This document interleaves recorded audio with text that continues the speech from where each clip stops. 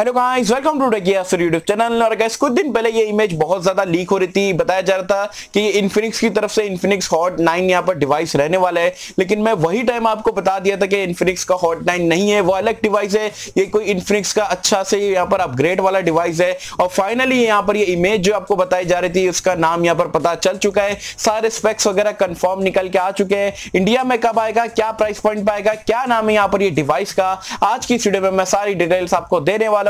तो सी बात पे कर देना एक वीडियो को लाइक। वीडियो का लाइक का टारगेट रखते हैं हम 2000 लाइक्स का। आई होप कि आप कर दोगे। सो गाइस चलिए वीडियो स्टार्ट करते हैं।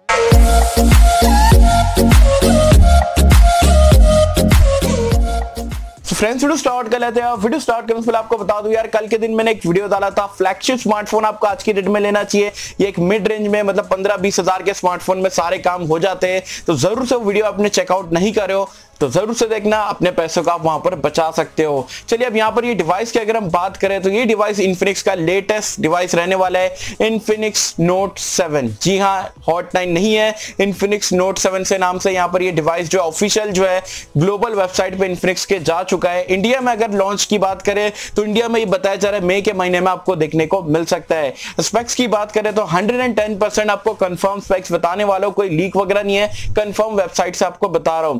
बिल और डिजाइन की अगर हम बात करें तो यहाँ पर आप देख सकते हो बैक में काफी बढ़िया सी सर्कुलर टाइप का क्वाड कैमरे का सेटअप है। ग्लॉसी टाइप का आपको अलग से यहाँ पर पैटर्न देखने को मिल रहा है। तो लुक्स के मामले में इन्फिनिक्स ने काफी यूनिक टाइप का लुक के साथ में यहाँ पर गए और दिखने में भी ये फोन काफी अच्छा देखने को मिल रहा है। डिस्प्ले के बारे में बात करें तो यहाँ पर आपको 6.95 इंच का एक मैसिव बड़ा सी डिस्प्ले मिल जाता है पंच होल के साथ में। रेजोल्यूशन जो है वो आपको HD प्लस का यहाँ पर देखने को मिलेगा और ये IPS डिस्प्ले के साथ में देखने को मिलता है। रैम एंड स्टोरेज के बारे में बात करें तो बताया जा रहा है जो बेस वेरिएंट है वो आपका 464 से स्टार्ट होगा। ट्रिपल कार्ड स्लॉट आपको यहाँ पर देखने को मिलेगा। परफॉर्मेंस की अगर हम बात करें तो भाई इन्फिनिक्स वाले लोगों से हाथ जोड़ लिया था कि भाई कोई अच्छा प्रोसेसर इस्तेमाल करो। फाइनली उन्होंने यहाँ पर सुन लिया और इसमें यहाँ पर यूज करे मीडियाटेक का हीलियो G70। जी हाँ, काफी पावरफुल चिपसेट है, हमने ऑलरेडी Realme C3 वगैरह में देखे थे। तो इन्फिनिक्स वाले उन्होंने फाइनली हमें छुटकारा दे दिया है P22 और P35 से। तो G70 जो है डेफिनेटली जो है काफी अपग्रेड चिपसेट के साथ में देखने को मिलता है। कैमरास के बारे में बात करें तो यहाँ पर अगेन आपको क्वाड कैमरे का सेटअप मिलता है। जो प्राइमरी सेंसर है वो आपको 48 मेगापिक्सल का देखने को मिलता है और ये सैमसंग का GM1 सेंसर के साथ में देखने को मिलेगा। बाकी की आपको जो ultra wide angle lens, macro lens वगैरह देखने को मिलेगा। सेल्फी कैमरे की अगर हम बात करें तो वो अभी कंफर्म नहीं हुआ है, आई थिंक 16 मेगापिक्सल के आसपास का आपको देखने को मिलने वाला है। अगर हम बात करें यहाँ पर एंड्रॉइड वर्जन और UI के बारे में तो आउट ऑफ द बॉक्स आपको एंड्रॉइड 10 मिलेगा, ये भी आपका जो है XOS में रन करेगा। सेंसर्स के बारे में बात करें तो यहाँ आपको सारे सेंसर देखने को मिल जाते हैं। साइड माउंटेड आपको जो है फिंगरप्रिंट स्कैनर देखने को मिलेगा, फेस अनलॉक का फीचर भी देखने को मिल जाएगा। और कमाल का फीचर ये फोन में मुझे ये लगा, क्योंकि ये एक बजट सेगमेंट का, मिड रेंज सेगमेंट का स्मार्टफोन है, लेकिन यहाँ पर आपको डुअल स्टीरियो स्पीकर का सपोर्ट देखने को मिलेगा।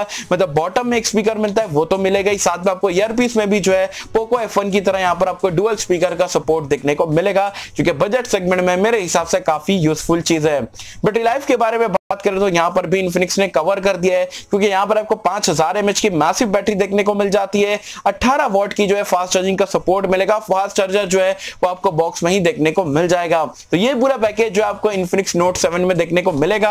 अब क्या प्राइस पॉइंट पाएगा तो ऑफिशियली तो यहाँ पर चलेगा, लेकिन प्राइस पॉइंट वगैरह रिवील नहीं हुई है। अगर इंडियन प्राइसिंग में मैं अगर ये स्पेक्स वगैरह अपने हिसाब से अगर प्राइस पॉइंट देखूं तो अगर ये इंडिया में जो है 10-11 हजार GST वगैरह लग के आएगा, क्योंकि मई में आएगा तो मई भी जो है 11-12 हजार रुपए के आसपास ये आपको देखने को मिल सकता है। And for that price point overall काफी अच्छा स्मार्टफोन इन्फिनिक्स की तरफ से देखने को दिख रहा है।